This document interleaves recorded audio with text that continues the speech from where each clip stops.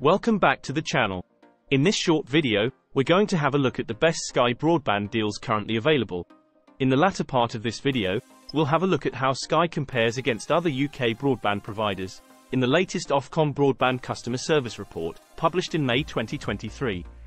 Ofcom is the UK's communications regulator, and publishes this report to help people make informed decisions about which provider is best for them.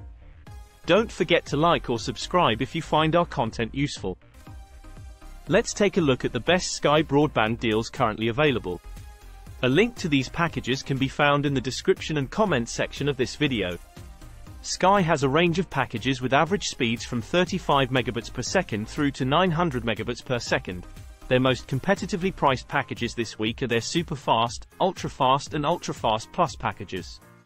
Their Superfast package is currently on offer for £26 per month, and depending on coverage in your area, you may get an even faster connection than the advertised 61 megabits per second.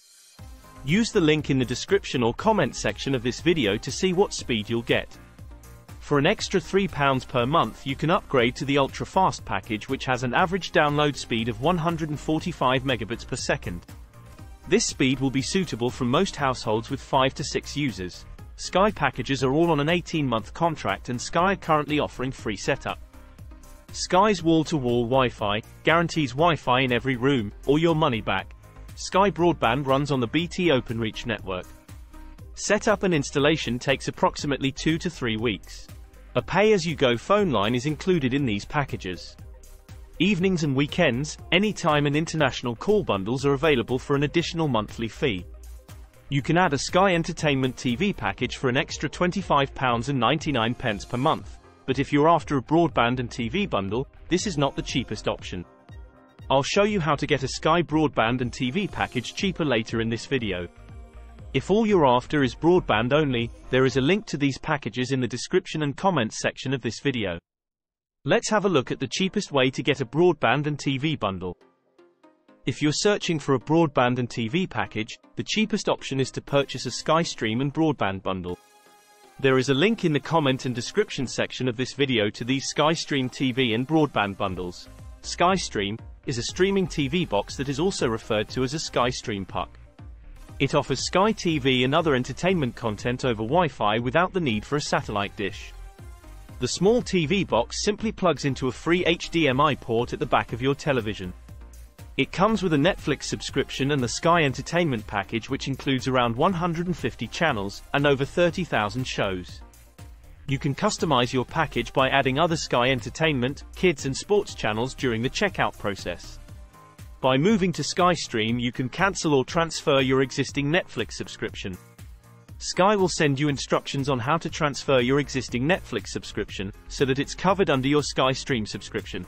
You can get Sky Stream by itself for just £19 per month, or you can purchase a Sky Stream and broadband bundle. The Sky Stream and broadband packages start at just £36 per month. The Netflix package included for free allows you to watch Netflix on one device. You can upgrade this during the checkout process. For an additional £4 per month, you can upgrade it to allow Netflix on 2 devices, or for an extra £8 per month, it will allow you to watch Netflix on 4 devices.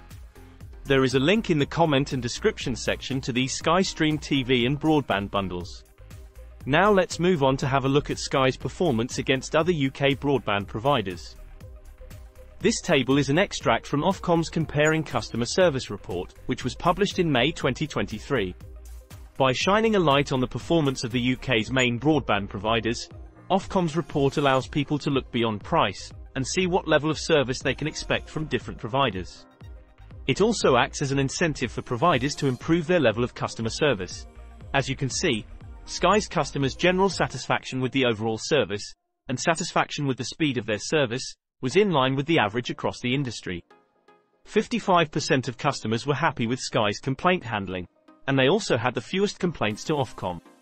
Sky's average call waiting time was also better than the industry average.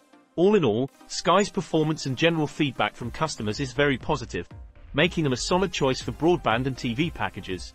If these findings have made you reconsider joining Sky, I've included a link in the video comments and description for you to explore the top offers from other providers. That brings us to the end of this short video. I'd like to thank you for viewing, and I hope this video has been useful. Don't forget to hit that subscribe button to stay up to date with these weekly videos. Once again, thank you for viewing.